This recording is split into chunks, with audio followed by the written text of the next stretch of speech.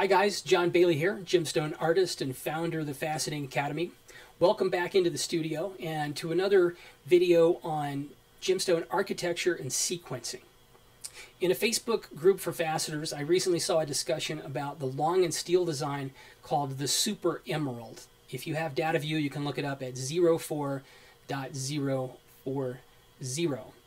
It's an emerald-shaped design with this emerald-ish crown. It's actually a scissors crown, but an emerald-shaped design with a brilliant-like pavilion underneath it. And that design might seem a little intimidating at first until you realize that it's an ECED and that that's pretty easy to do if you understand ECED, and that's the reason I'm doing this video.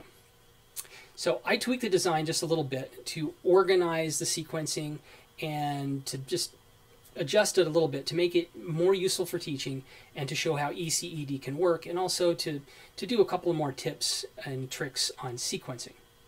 I'm posting the PDF of the tweaked design for public download, and site members can also download the GemCAD file as well. Now, my way of sequencing this design isn't the only way to do it. There are designs where there's only one way to get from here to there. This isn't one of them. There's lots of different ways to do this design and have it turn out. This is just going to be my way. As a thank you to the people who help support the site through membership and these sorts of instructional videos, the members version of this video includes detailed explanations for why I do it the way I do. I'm going to talk about the advantages of doing it my way and the disadvantages of doing it some other ways. I'm also going to include some explanations and tips and tricks, sequencing strategies that can be applied to almost any design to save time, to prevent errors, and to help make your meats sharper. The public version of the video is just the fast and simple explanation of ECED and to show my sequencing for the design. So if you just want the fast and dirty, look at the public version. If you want the details, you need to be a site member and look at the site members version. So what the heck is ECED anyway? If you look at some online glossaries, you'll see that it's supposed to mean equal center to edge distance. And okay, but that doesn't really explain what it is or how I'm supposed to use it to help build this stone. I want to back up for a second and talk about the difference between modern precision faceting and what I call primitive faceting. In other words, the difference between using a handpiece machine like a Raytech or a mass machine, a precision mass machine like an Ultratech or a Facetron. What's the difference in how we're cutting on those compared to, for instance, JMPEG faceting?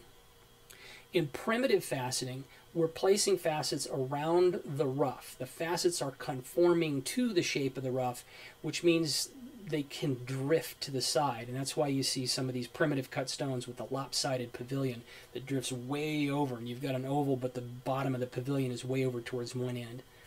That's because the facets are placed to the rough, not to the center axis of the stone. This is the distinction. The placement of facets precisely around our center axis, that kind of defines modern faceting. Any two facets on any given row, from the girdle down or up, those two facets should be a precise equal distance from the center axis of the stone. This begins to give us a clue about what ECED means. Here's how we use that ECED concept in sequencing this design. First, we're going to establish the width of the gem by cutting the girdle facets on the 96 and 48 indexes. We're going to calibrate the length by cutting the girdle facets on the 24 and 72 indexes to the correct length. And without moving the faceting head, we're going to cut the corners and to the same depth of the girdle plan. The corner girdle facets the same distance from the center axis as the end facets. That's the ECED. Working from the girdle plan then, we're going to cut the pavilion corner break facets first to establish the location of the girdle. Next, we'll cut facet number 2, the end pavilion break facets, to form a level girdle at least across the end of the stone. Now I don't cut the break facets on 96 and 48 next. Instead, I cut the intermediate row on index number 22, like that. Facet number 4 are the companions to the number 3 row, and they meet this way. I know this looks odd without the index 96 break facet in place, but this is how we do it. Next, we're going to cut the 24 and 72 indexes of facet number 5.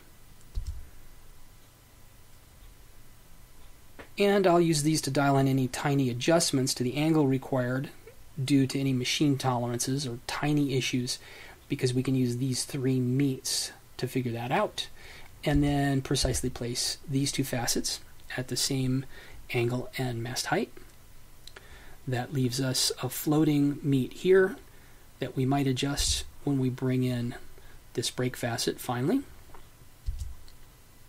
And that's our pavilion. We begin the crown in the same fashion as the pavilion by cutting the corner break facets first. This lays survey stakes for us to look at as we're bringing in the end and side break facets to monitor the meet points here and here for any issues that might have arisen during our transfer. Cheater zeroing issue or a transfer problem, it's going to show up really broadly right there. Next, facets D meet the girdle. They're pointy, we want to be careful. And facets E, likewise, be careful at the girdle. Finally, F and G facets. We want to be really careful of this meet with F and G facets to make sure we don't blow this up, and float the table in very carefully. Again, watching these meets. If this set of meet points with facets G and F at the corner of the table, if those meet points are blown up, it's going to be really glaring in the finished stone, so we want to be really careful with that. And that is the sequencing and ECED of the Long & Steel Super Emerald design as we've tweaked it and sequenced it for presentation here. Thanks for watching, guys. I hope you enjoyed the video on ECED and sequencing, this slightly tweaked version of Long & Steel's Super Emerald design. The PDF of this design is available for anyone to download, and the GEMCAD file is available to site members. Special thanks to those whose membership in this site helps me maintain it and to build instructional materials like these videos. If there's something that you want to see a video for, please just ask. I'll do my best to provide what seems most needed by the community.